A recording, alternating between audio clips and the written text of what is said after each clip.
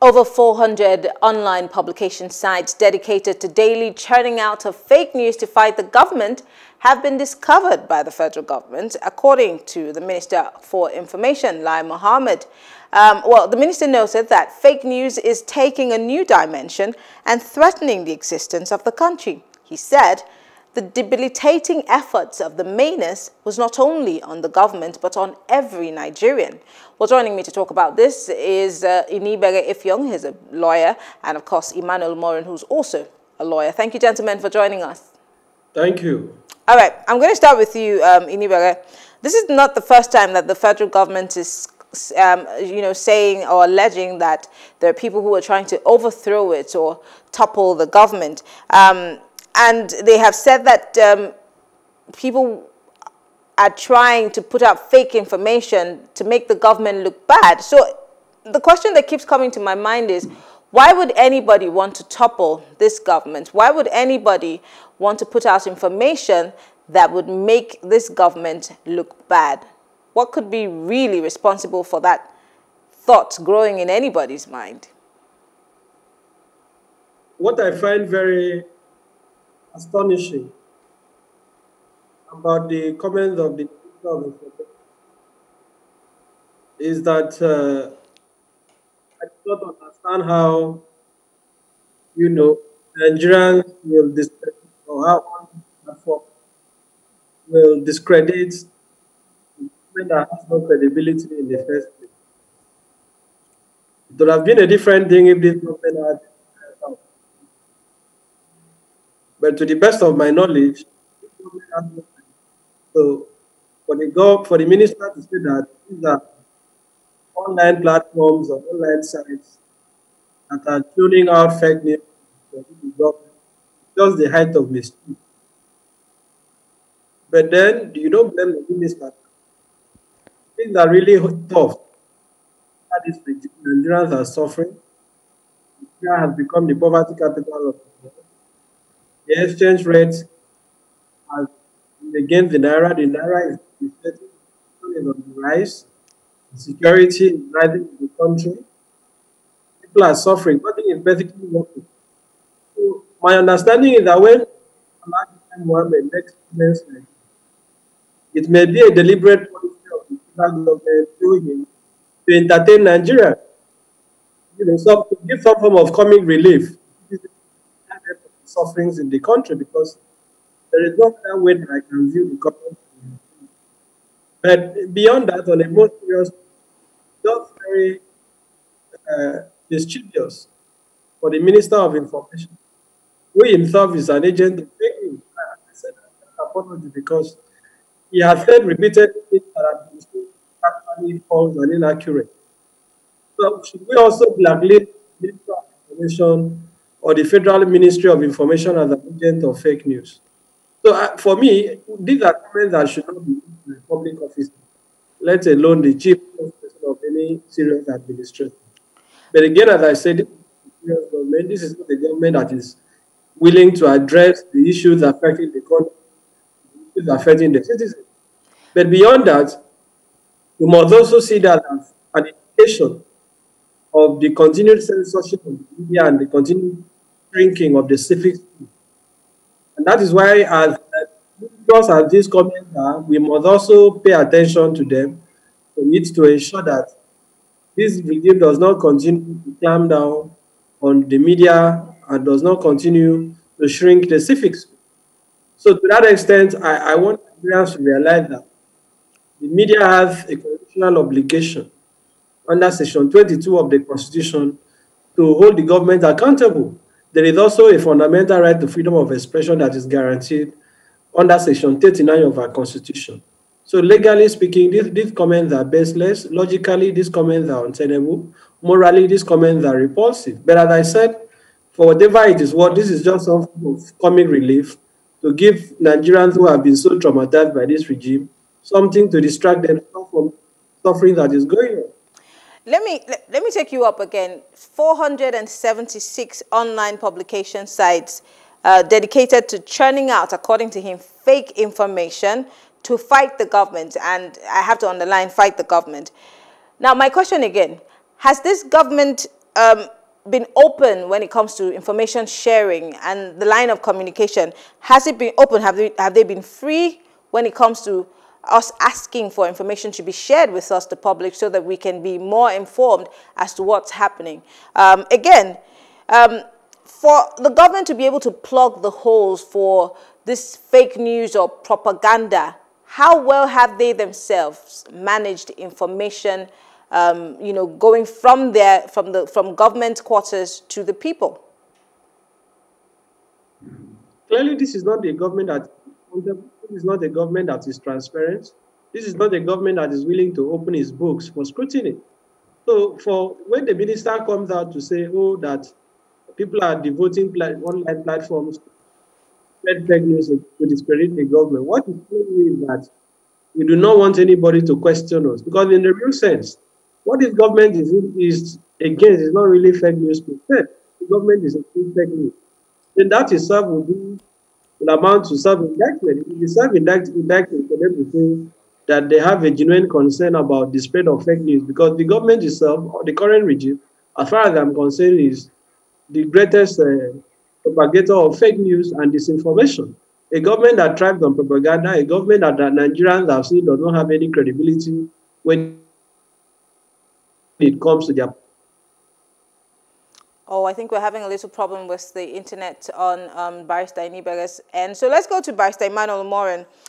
Fake news, according to the minister, is taking a whole new dimension and threatening the existence of the country. Now, I want to dig deep into that. What needs to be done to change that trajectory? If, for example, the issuance of these fake stories or this propaganda seems to be rocking, the foundation of the country. Plus, does Nigeria have a serious case of, propaganda that is running around right now, that is being bandied, that could break us up? Is there anything that we can really place our finger on right now, Barrister Umoren? Can you hear me? Yes, we can. Go ahead. Yeah. Well, there are so many things that, unfortunately, this government is doing that do not add up. We have so many problems that are facing us in this country, and all the government is interested in is accusing its citizens of trying to sabotage them, as if the citizens are not Nigerians also. There are so many things that is so easy for government to do. Unfortunately, they will say you are not in government. But we also run our own private businesses. How do you relate the way they are relating on issues of security? And you expect people to be praising you. Like my learned friend had said earlier, it's important that government does its business of governance. If government does its business of governance, why would people create avenues to frustrate the government? I don't think that's feasible. But are you saying to us that there are not people, because I mean there's information everywhere, especially on social media. There have been cases where publications were made, with letterheads that looked like it was coming from a certain government. I mean, a good example is what happened, during the Muslim holiday. There was a circular that was going around saying that there was a third day of holidays for everyone. It was coming from the office of the head of service. I mean, there's information that is out there like that could also not be in the best interest of Nigerians. But my question is, do we have any information that could rock the foundations of this country and try to break us up? Because this is what the minister is insisting on, that these fake news or propaganda is trying to break the nation up. But listen, the government itself has all control over the media. They spend so much money on the media. Why is their voice? It is because of the conundrum they have created. Nobody knows who is speaking for government. Nobody knows who is not speaking for government. That's the problem. The government creates a lot of confusion. Look, it's a problem. Plus TV, no, you know, when you tune into this channel, it's Plus TV you are listening to. But government, look at what happened to the issue of Buhari in the home of the chief of staff. The special advisor to the president came out first of all and denied it and said it's not true. Then suddenly he deleted the tweet. Give me a break. You're the indication of this crisis. They could do better. And unfortunately, not one of them is a novice in governance. For several years, the special advisor to the president on media was aide to former Vice President Atiku, and he was in government from 1999. So they know what to do. Okay. The Minister for Information has been in opposition and in the former AD for years. They know what to do. They are creating these problems for us. Interesting. Let me ask you. Let me ask a question, and this is purely about social media.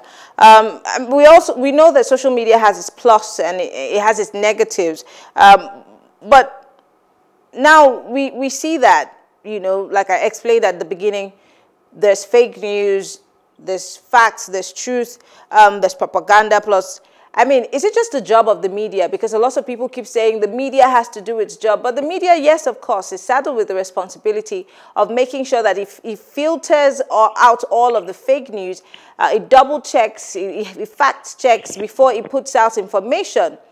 But then again, when you live in an era or you you are in an enclave where information is not given when you need it, and so there's room for speculation, what does the media do? The media obviously has to keep fighting to, you know, tell the stories that needs to be told. For example, and I'm not trying to put anybody on the chopping board, there is, when you tune into media houses that are purely government-owned, the story obviously is of praise singing.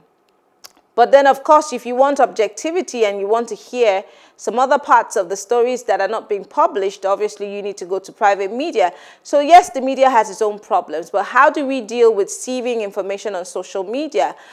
People would ask about the NOA and the likes of those people who are supposed to be orientating and giving more and more information as to what Nigerians need to know, what they should do and what they shouldn't do.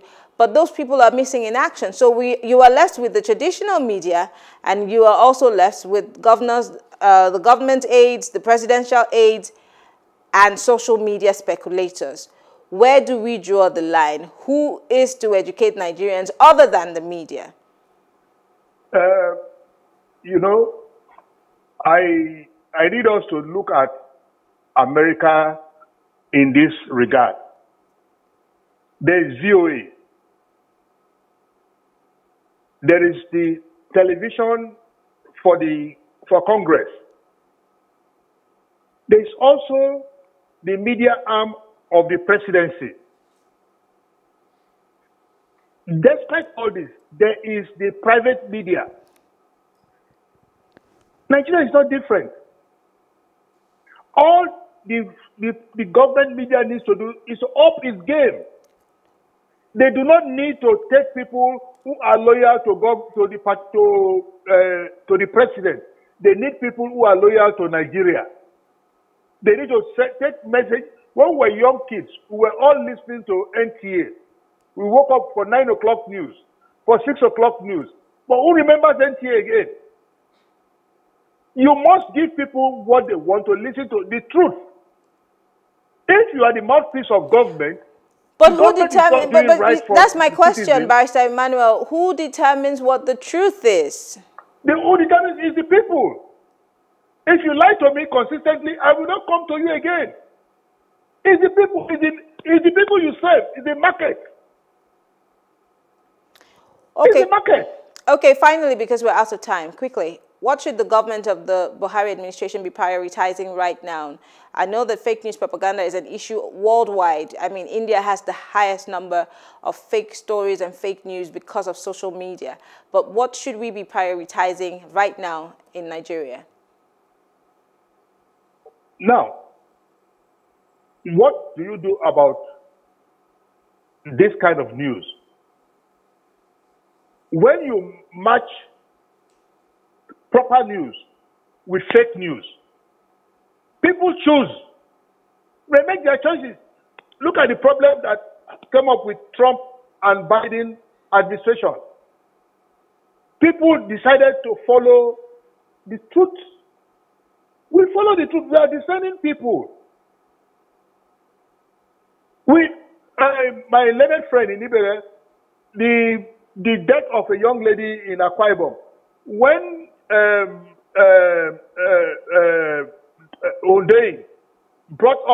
David Udein brought up his analysis, the commissioner of police had to respond because the people could see reasoning.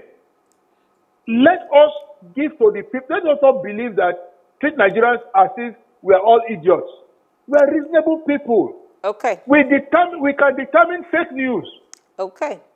Well, we have to go. Unfortunately, we do not have time. Inibehe Effiong and Emmanuel Umoren are both legal practitioners. Thank you very much for being part of the conversation.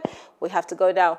We'll take a short break. When we come back, we will be listening to what Nigerians have to say about state policing and restructuring. Stay with us.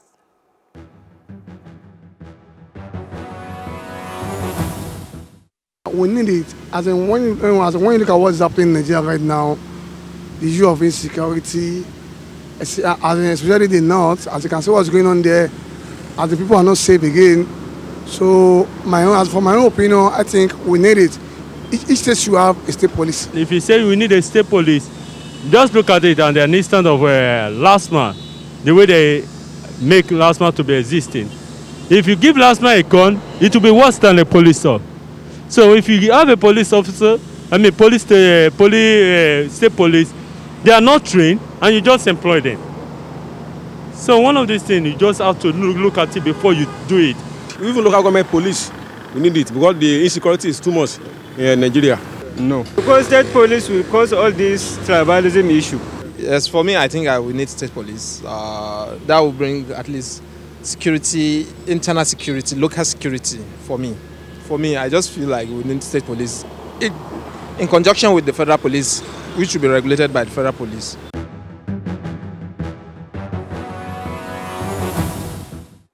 Here's my take. Misinformation and fake news gains ground in places where proper information isn't put out or isn't accessible. Now, we need our government to be more expressive and plunge all possibilities or plug every possibility for speculations and making up stories that are untrue. The Ministry of Information and all media aides attached to Mr. President ought to be in sync and agree on whatever information that they put out. The traditional media, which is us, has already been saddled with that responsibility of giving factual, truthful information, double-checking and making sure that no misinformation is rolled out.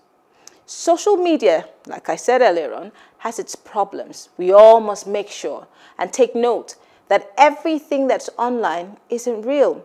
It may look real, it may even feel real, but it may not be real. So before you repost that tweet, before you retweet or share any information whatsoever, please verify and double check because lives may depend on it. And guess what?